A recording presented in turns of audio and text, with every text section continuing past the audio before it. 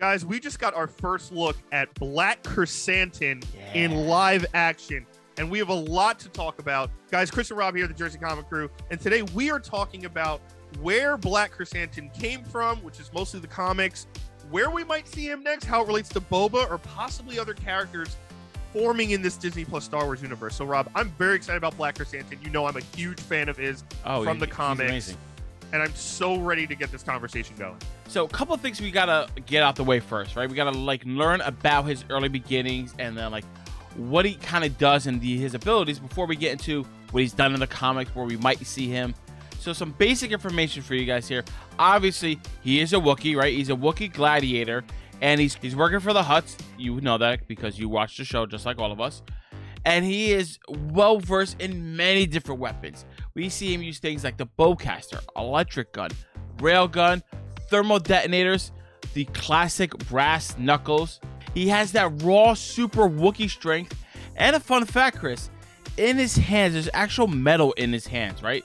So Dr. Aphra, a character we're going to touch on in just a moment, did some modifications onto him, so give him some metal in his hands, so that way his punches are even more brutal. Yes, they are also known as the Knuckle Dusters, which I hope becomes my nickname pretty soon. It's the most badass thing ever. Because you're old, and we got to dust off your knuckles. Because I'm old, and I crack my knuckles, and it turns to dust. But yeah, guys, Black Krrsantan is no joke. He is menacing, just as we saw him on screen. He was a Wookiee that was actually banished from his home world of Kashyyyk for just being absolutely, think Lobo, right? He almost killed people. He was demolishing He was a things. bad guy. It's a bad guy. So he goes off-world. He finds himself in these pits. He's a gladiator fighting for survival. He becomes champion, eventually escapes, and then finds himself as a bounty hunter. Now, guys, I said he was working for the Hutts now, as we see in the Book of Boba Fett.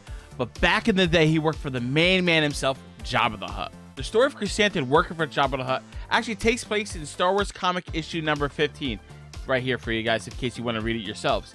But during this issue and during the storyline, Jabba the Hutt actually sends Krrsantan out to kill somebody who stopped his ward attacks on the moisture farms on Tatooine, a main way Jabba was getting his money. During this mission, Krrsantan kidnaps and tortures Uncle Owen, that's right, Luke Skywalker's uncle, to get information on who stopped the ward attacks on the planet. Turns out it was the one and only Ben Kenobi, Obi-Wan Kenobi. They get into a fierce battle, and that gives the iconic scar mark that we see on Krrsantan's face. This brings me to the big question I have for you, Chris.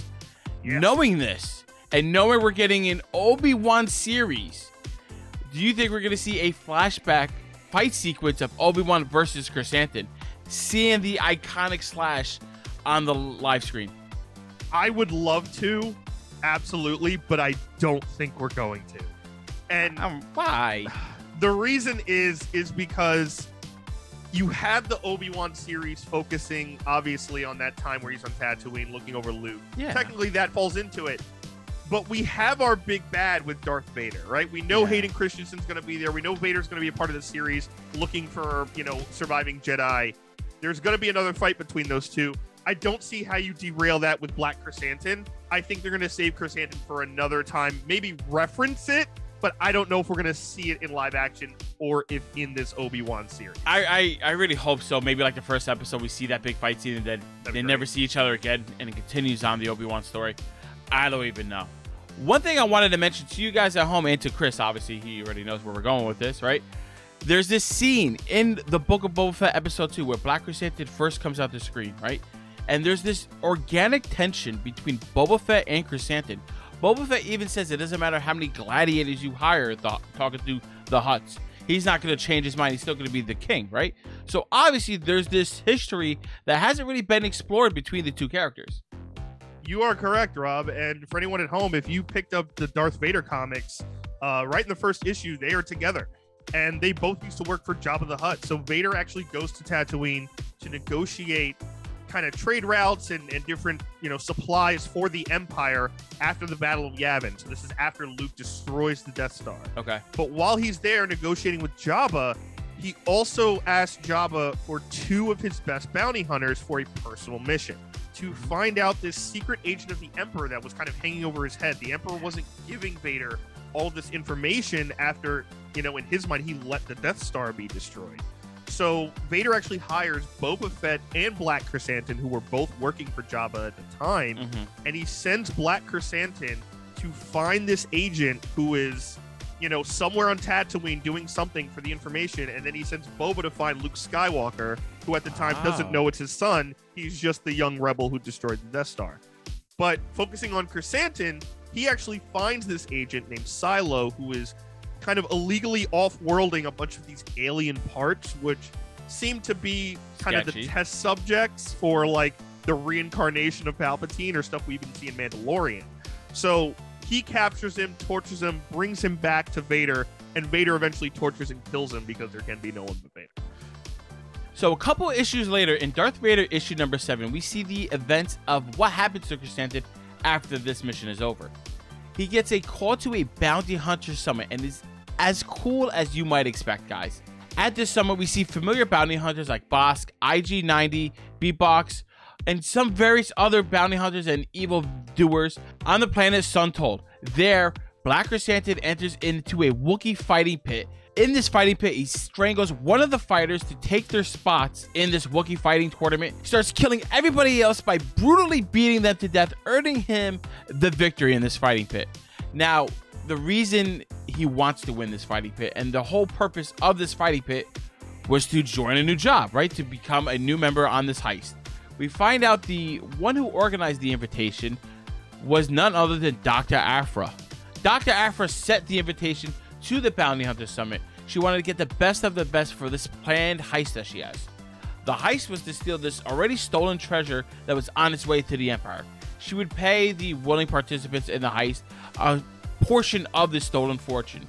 During the heist mission, we see Black Krrsantan piloting the ship that they're all on, hiding behind an asteroid, safely navigating them to freedom, and all in a lot of loot, Chris. Yeah, and thanks to all this newfound riches, she's able to pay Black Krrsantan a little more for kind of helping out the most, and he ends up sticking around for a while. So, to me, Rob, this was a big hint as far as we saw in Book of Boba Fett. We might possibly be getting Aphra in the live action or her own show. She is a massive character that has been blossoming for the last couple of years in the Star Wars comic universe. She has her own book. She's on the 2nd volume right now. She was invented by Kieran Gillen during that Darth Vader phase. And she's a great character. If you like Indiana Jones with a side of thievery, kind of like Han Solo mixed with Indiana Jones, but a female version, this is a great character for you. And if Black Krrsantan is a hint, Rob, we could possibly be seeing her pretty soon. I think that'd be fantastic. I love that character. I really hope we see her live action. She's a fantastic character, like Chris to say. Definitely underselling the character. Very important. And one of the moments that we see her shine along with Black Krrsantan is this crossover comic book event, the Screaming Citadel, with Darth Vader, Dr. Aphra, and the rest of the Star Wars gang. Yeah, like Rob said, during this time, a bunch of different things happen. Krrsantan attacks the Millennium Falcon, trying to grab Luke Skywalker and get into a fight with Chewbacca, which Wookiee on Wookiee crime. Of course, basically. So after this Wookiee brawl, sometime later, Krrsantan and Aphra have kind of a falling out, and this is after the time period where she gives him his knuckle dusters. Okay. She's the one who actually does the surgery on him to give him those knuckle dusters. Yeah. So he goes back and starts working for Vader again. I know this is like a drama. It's a telenovela. It is. It's fantastic. And then Vader hires Krrsantan again to kill Aphra. Oh my god! Because Aphra was not really his apprentice, but like his number 2. She betrays him, is stealing stuff from the Empire, is doing her own thing, and kind of knew he was going to kill her anyway. So he sends Krrsantan to find her location to bring him to her to kill her. Krrsantan brings her to him. Vader throws her out of an airlock, like into open space. But Krrsantan, having a little bit of a heart, actually took a liking to Aphra, saves her, grabs her from deep space when she was out for a couple seconds. It wasn't like minutes or anything. Saves her life, and now is kind of like helping her out every once in a while. He occasionally comes by and has a heart for her. So I think this would be great to see live action. I want that to happen so bad, right? Like seeing this Black Krrsantan Dr. Aphra story flushed out more with Vader would be fantastic to kind of get another piece of that puzzle that we didn't know, essentially brought to life. Take it from the comics, bring it to the mainstream audience that we know more about, and we can learn more about this bounty hunter world, this darker side of it. Like, if Mando's the light side of the bounty hunter is good, what's the evil side that we're kind of getting, right? So I would be down for that. I would love a Dr. Aphra show, but knowing that Black Krrsantan's history was that he was a Wookiee soldier back on Kashyyyk and then got kicked off, I want to see that story. But I don't think you could have like a Black Krrsantan show as much as I like the character, right? Like, he's an amazing side character. But, like, I want to see the world of the Wookiees and Kashyyyk fleshed out more, right?